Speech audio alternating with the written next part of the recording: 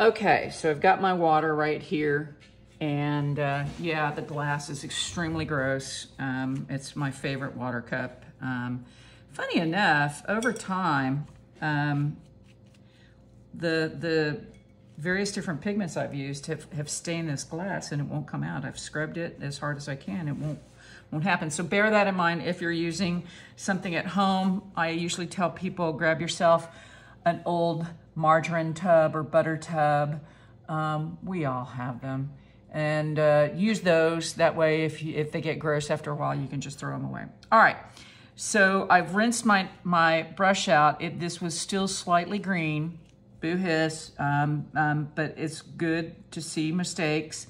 It'll hopefully stay in your head, and that way you won't make the same one. So just very lightly coating the little yellow centers first. And I'm gonna do that on both flowers first.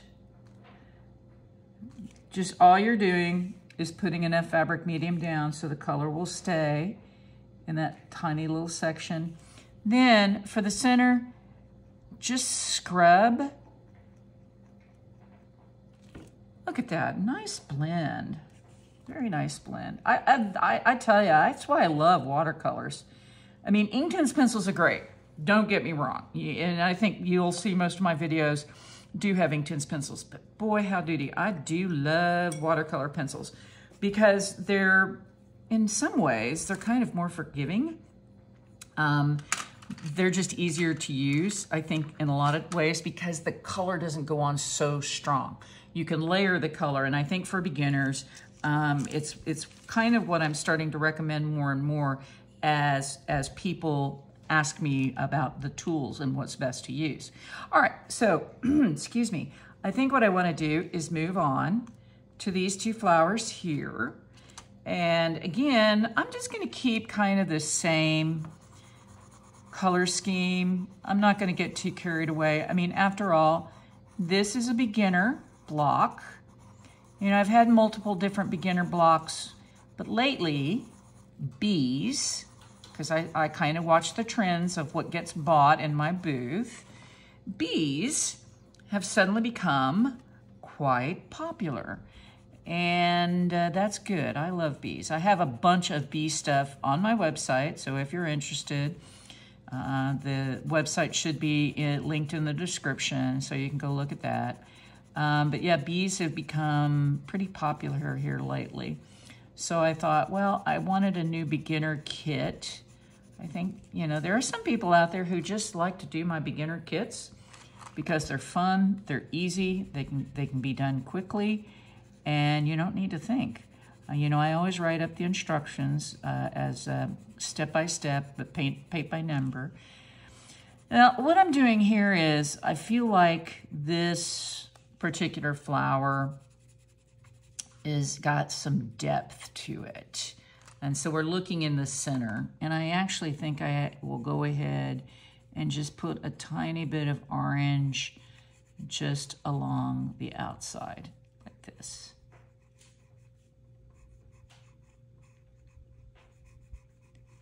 Okay, but this one over here, I'm gonna treat the same way. Don't have to be perfect. Don't worry if it's not an actual circle. Just get enough. And just go around, circle and circle and circle until you feel like you've got most of it covered. Doesn't have to be perfect. Oh, I like that. All right, I'm gonna set the pencils aside again, and I'm bringing my parchment paper up.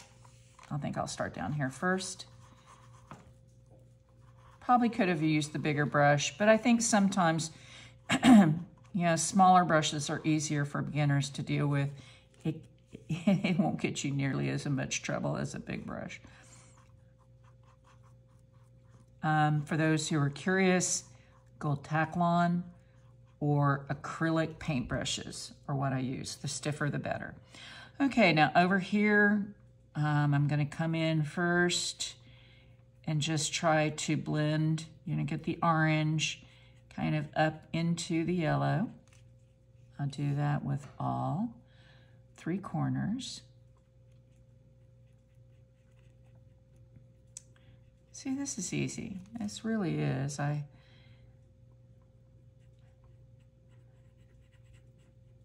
I tell people, if this is all you do, this is all you need. I mean, yeah, there's a ton of other techniques out there. You can go watch my other videos for them. But frankly, this is still my kind of go-to favorite. When I sit down and I'm watching TV and there's a dog on one side and a cat behind my head, I usually use this technique. You know, color first on dry fabric and then wet with fabric medium. And then, oh boy, that looks great. So then, you know, just to get a bit, since we have these deeper areas, let's put a tiny bit. See the kind of depth it gives you? Ah, that looks great.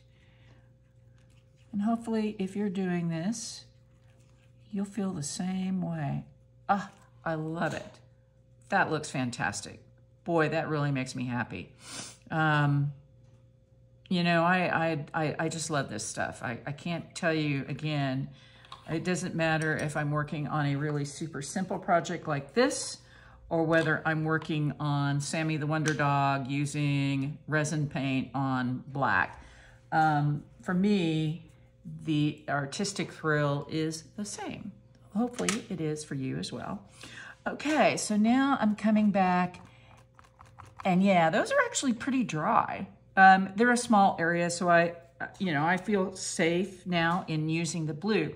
So let's talk about another technique, and let me grab that blue here real quick. And what I want to show you here is how to do what I call gradation coloring. And that's this. You're going to come in and you're going to really strongly color the tip.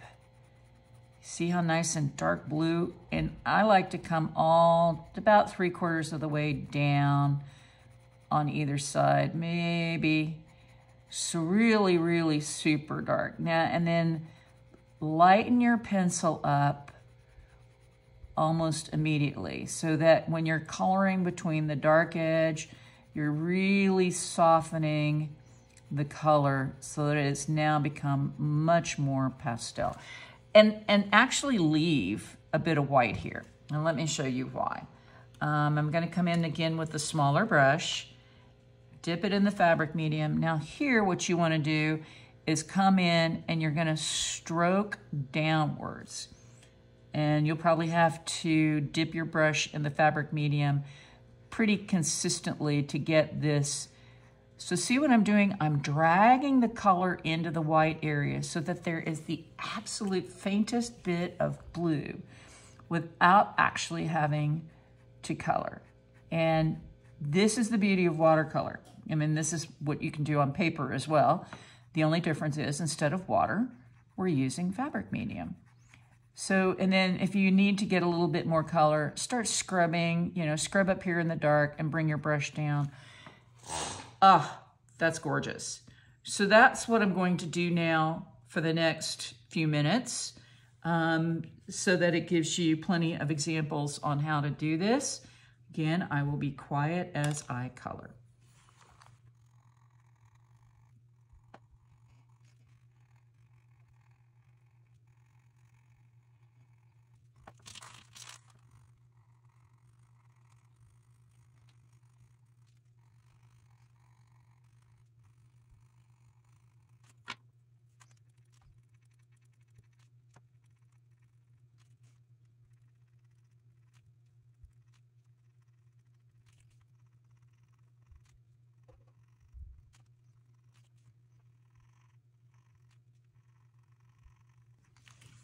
All right, wow, I am very, very happy with that. So I'm gonna be kind of sneaky here.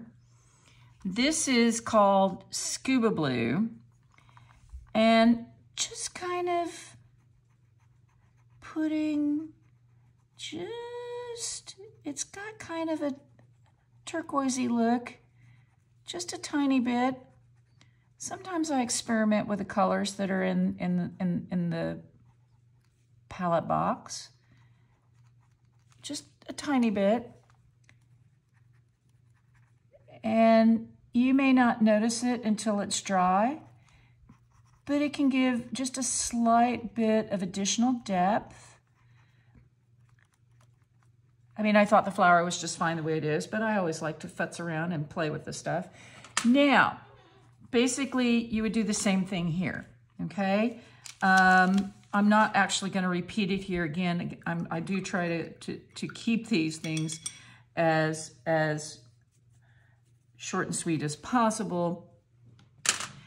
But now what I'd like to do is to move on to this flower, try to get this flower in, but definitely do one of the bees so that you can see this. Again, most of the time, once you learn how to do some of these techniques, it's pretty straightforward afterwards. Now, I think with this flower right here, this to me looks like a daisy. It could actually be a zinnia. Now, I'm looking outside at my zinnias, and there are a bunch of pinky, reddish, orangey.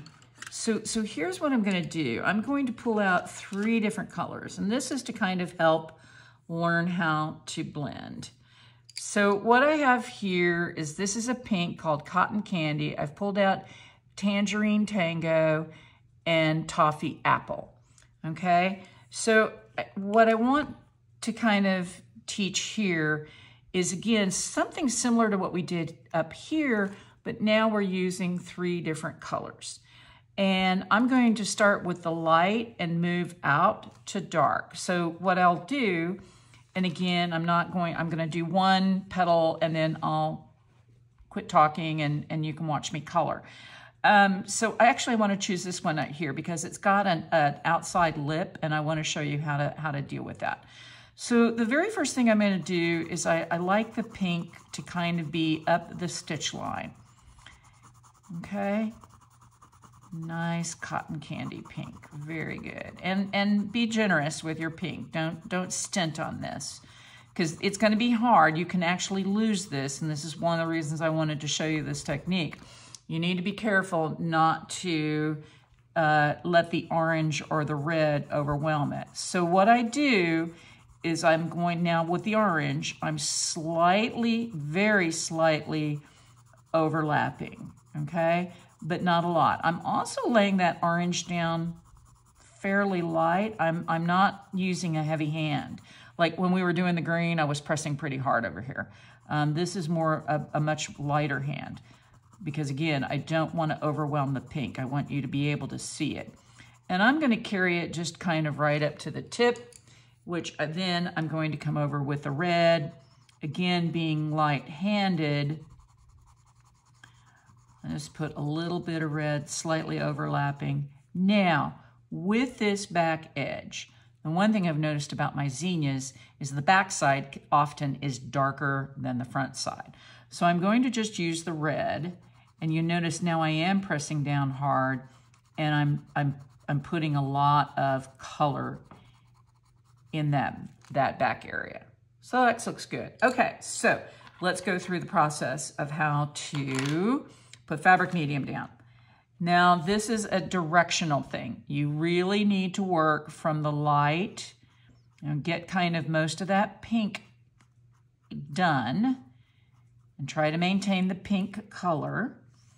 And then I actually tend to work from the opposite direction, from the red down into the orange, stopping my brush before I get all the way down into the pink.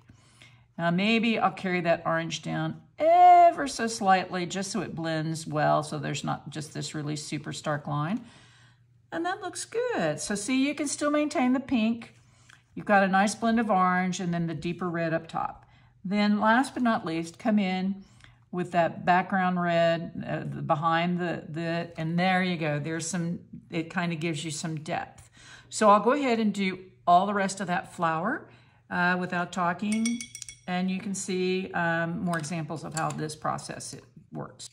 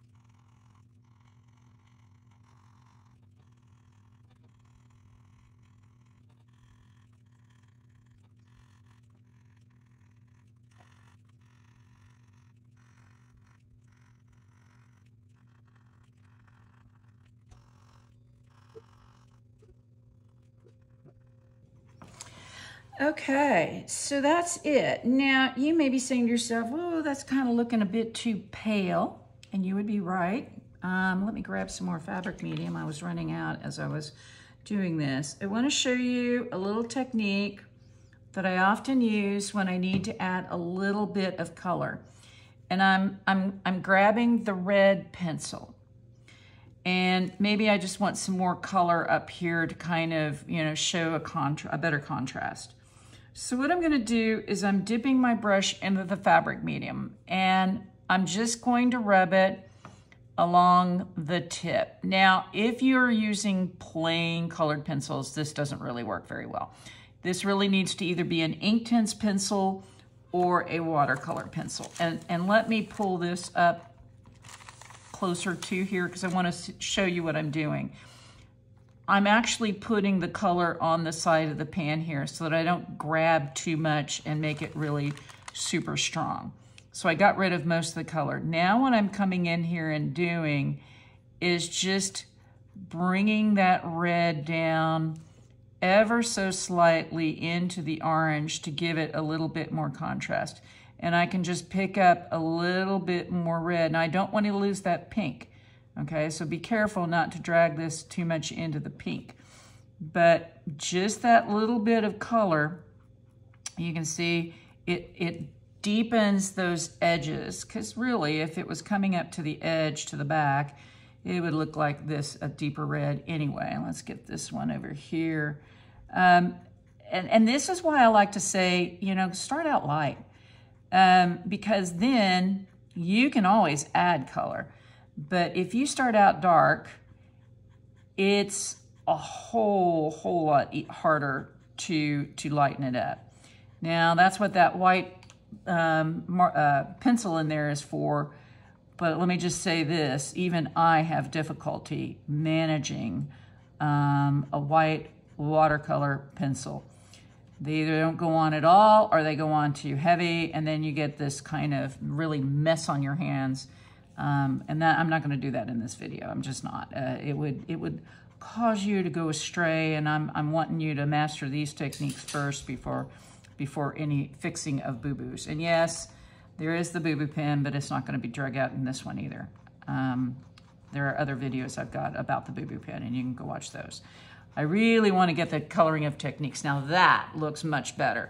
So notice, again, I just did a little bit on the side, a little bit on my brush, got rid of the excess here, and was able to come out and deepen the color.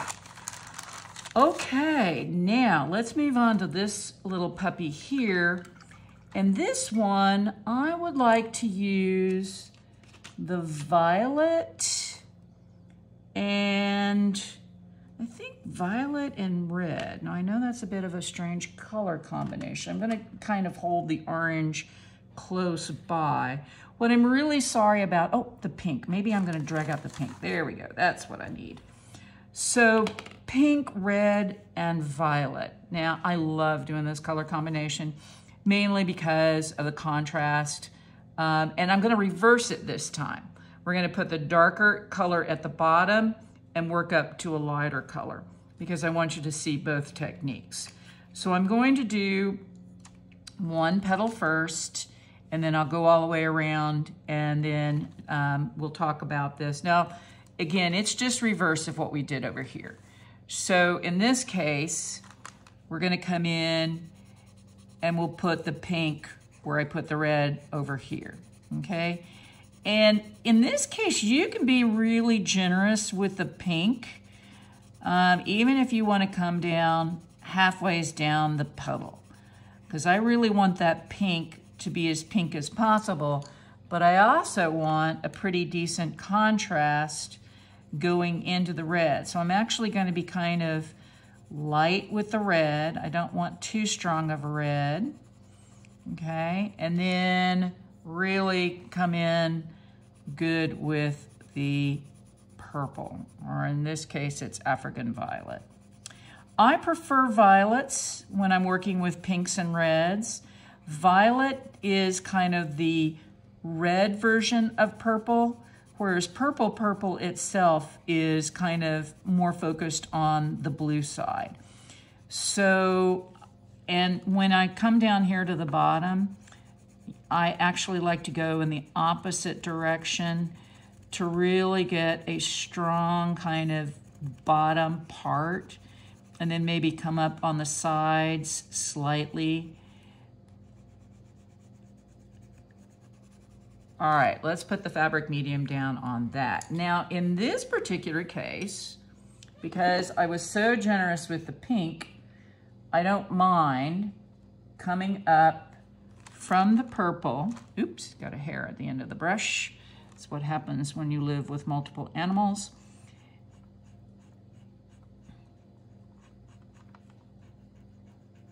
And you may need to go back and forth between the purple and the red to kind of get a nice contrast.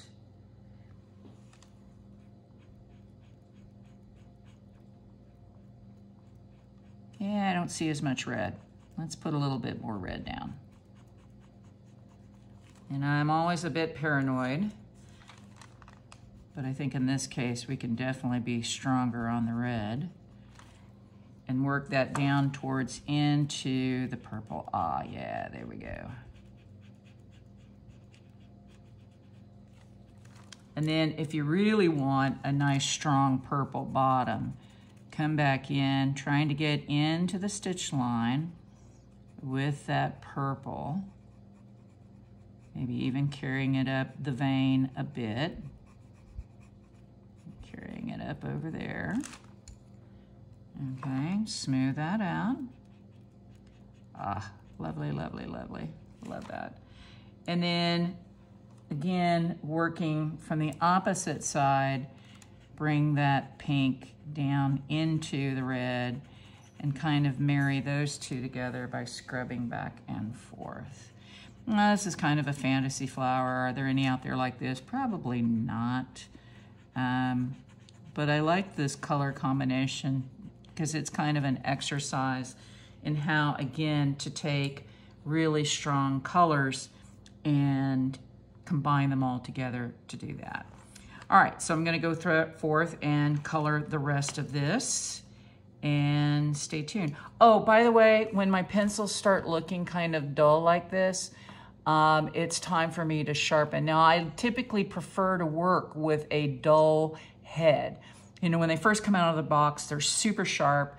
They always make strong lines against the fabric, and it's really hard to work out. So typically what I'll do, if it's really super pointy, I'll break off the tip and then rub it against paper to dull it down a bit. But when they really start getting stubby like the pink and the red, it's time to sharpen them up a bit. So I'm gonna put this on pause while I go sharpen up these pencils.